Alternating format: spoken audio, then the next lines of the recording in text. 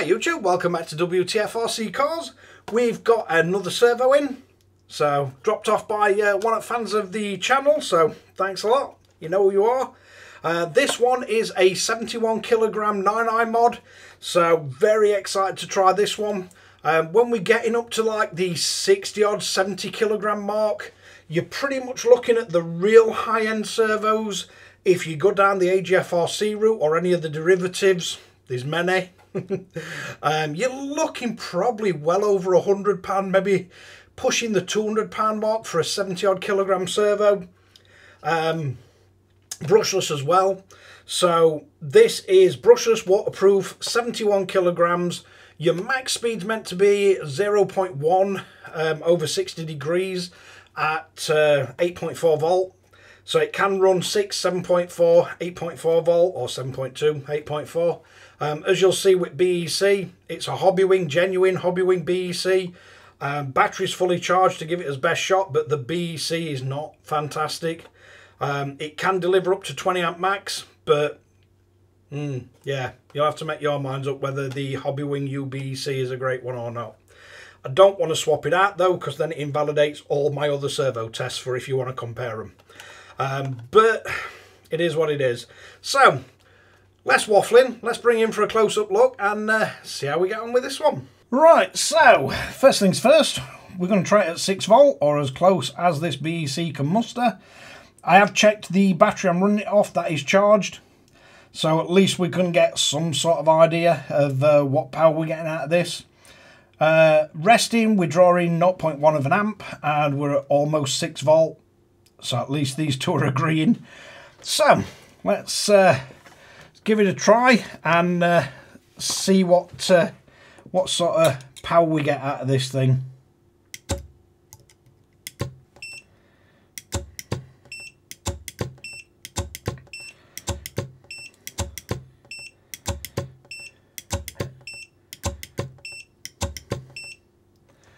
Now I must admit, for 5.9 volt,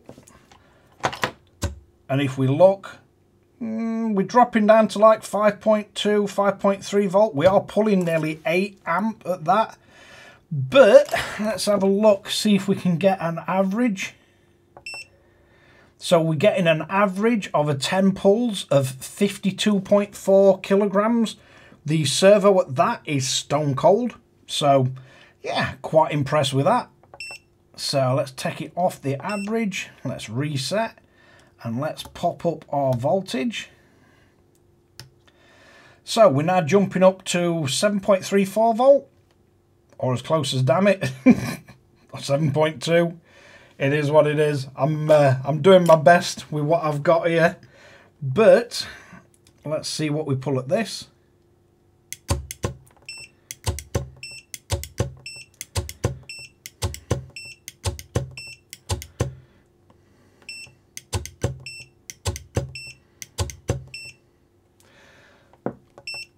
So we've got an average of 64.7 kilograms of torque, and we're at 7.2 volt at rest. If we put it under load, we're dragging almost 10 amp and we drop down to 6.6 volt.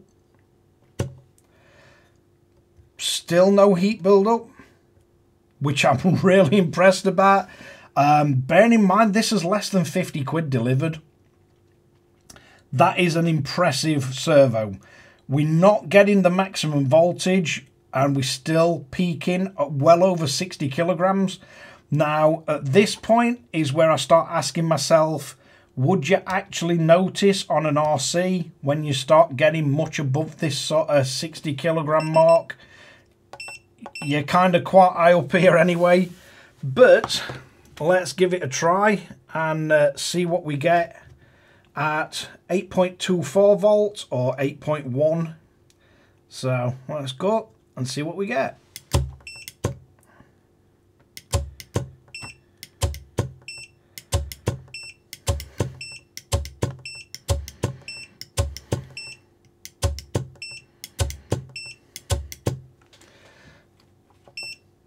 So we're not getting 8.4 volt. If we put it under load, we're dropping down to just over 7.5 volt.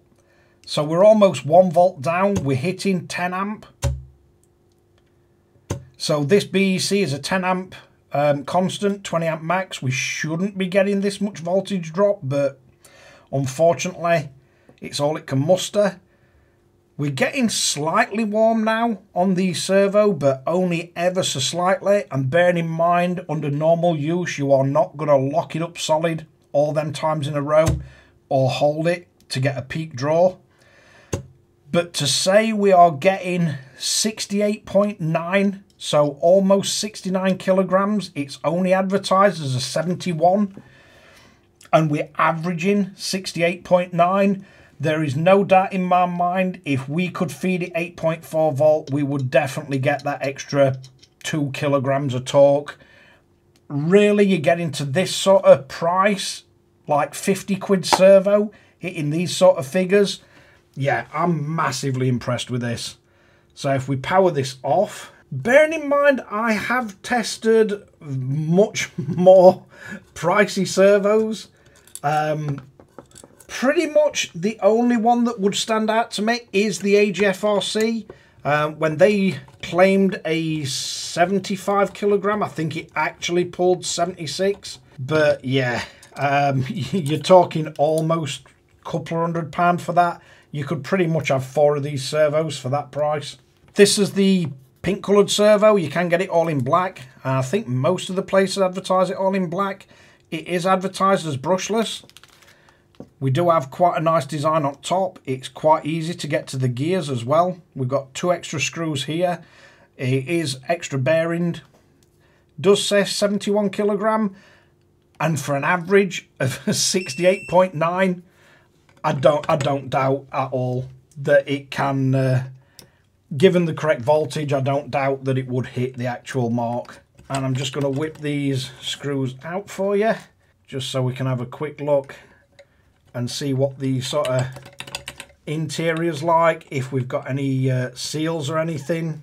Up to now, my experience with 9i mods, I have completely abused some really cheap 20 odd pound 9i mods in the Tamiya touring car class and beat the hell out of them on a track, yet to have one failed. They've all remained really quick steering and everything. So if we just take the bottom off, we have got a rubber seal. We have got it covered in Captain tape.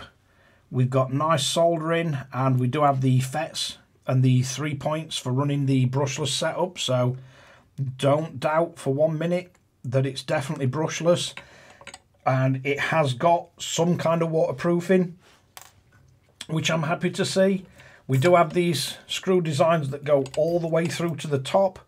So to get to the gearing, I think you're probably going to have to drop all 4 of these out and the 2 extra on the top. So I'll get this screwed back together, and then we can carry on, and I'll show you the speed we're getting out of it. So we got it screwed back together.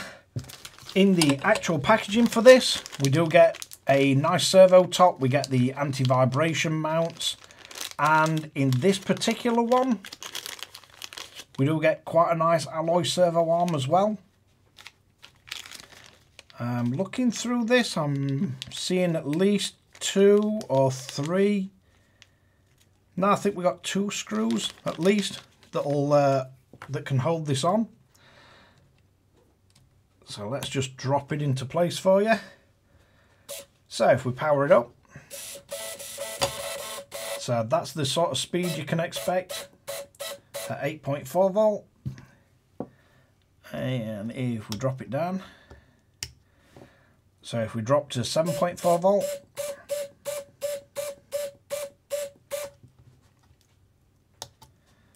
and then we can go to 6 volt. So yeah, I think most of you are going to run it at 8.4. That's not a slow servo. Certainly for rock crawling, which this is probably aimed at, absolutely perfectly fine. But yeah, that is quite a nice looking servo. I like the design of it, I like the performance of it, and for less than 50 quid delivered, that's a cracking servo. It wasn't that long back when you were getting sort of 35 kilograms for that sort of money. And at 0.1 speed at 8.4 volts over 60 degrees, it's not like you're giving up a whole lot of speed either. You're not going to have a crawler that that crawls to steer. So yeah, big shout out to Ed for dropping this one off. Thanks again, guy, for letting us torture your new shiny servo. It's much appreciated, and I'm sure lots of people that watch these vids also appreciate your potential sacrifice too. But I can say this is a really, really nice servo. I would definitely highly recommend it.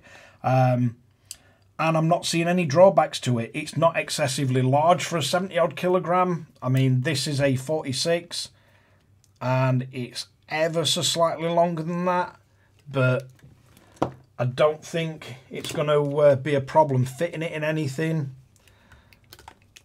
And let's have a look. So you've got what, probably 42 millimeters from absolute top to bottom. Width wise, it's looking about 40. And then if we go across that, you've got 20. So yeah, not really bad at all. If we look how far it actually sticks up on top, so we've got about 11 or 12 mil at most right to the ridge. So yeah, don't see any issues with fitment on any of the crawlers or anything, and absolute cracking little servo. So let's wrap this one up. So there we have it, 9i mod hitting it out the park again. Yes, we didn't see the 71 kilograms advertised, but the BEC's down on voltage anyway, and I've no doubt if you feed this with enough voltage and enough amps to feed it, you're going to see that 71. But ultimately, we got an average of 68.9, almost 69 over 10 pulls, one after other. It didn't seem to back down. No excessive heat build-up, and not sure if you noticed how quiet this was. Now, especially in rock crawling, when you stood quite close to the vehicle, a lot of people don't need to run fans for cooling. You don't really want a, let's say, a Savox screaming at you constantly. So yeah, probably a good pick. As always, I'll leave description in link below. But thanks again for Ed for dropping this one off. Thanks for you guys for watching. But don't forget to like and subscribe, hit the notification bell, share to friends and family, and catch you guys again in the next one.